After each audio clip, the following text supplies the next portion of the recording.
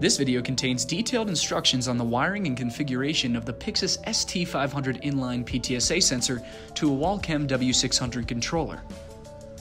The ST-500 sensor offers PTSA output as a standard 4 to 20 mA signal, as well as RS-485 Modbus with a factory preset scale of 0 to 200 ppb. Prior to any wiring, please be sure to power down your W600 controller unit. For wiring to a W600, you'll be using the 4 to 20 mA or analog output signal available from the ST-500. To properly terminate the 4 to 20 mA signal from the ST-500 sensor to the W600, you'll be landing your input signals to terminal block number 2.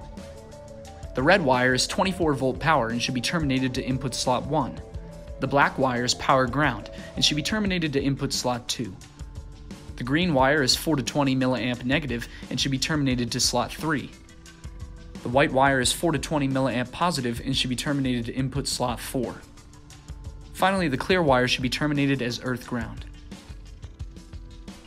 So again, that's red to 1, black to 2, green to 3, white to 4, and clear to ground. The ST-500 probe can be viewed, diagnosed, and calibrated using the Pyxis application for either smartphone or desktop. The Pyxis app also allows users to adjust the upper measurement limit of the ST-500 probe up to a maximum of 600 ppb as PTSA. Use of the Pyxis app for smartphone will require the Pyxis wireless adapter to be installed between the ST-500 probe and the controller. Use of the Pyxis app for desktop will require the Pyxis USB adapter to be installed between the ST-500 probe and the controller.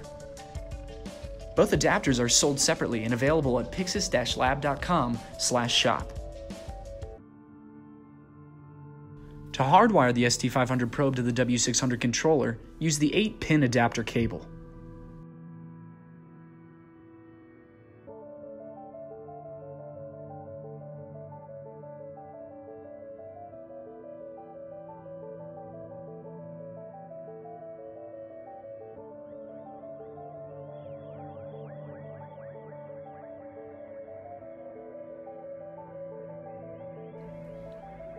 After landing the wires of the ST-500 to the W600, you may power up the unit and prepare for probe configuration. Once the probe has properly been wired, you may proceed to configuring your W600 unit as normal.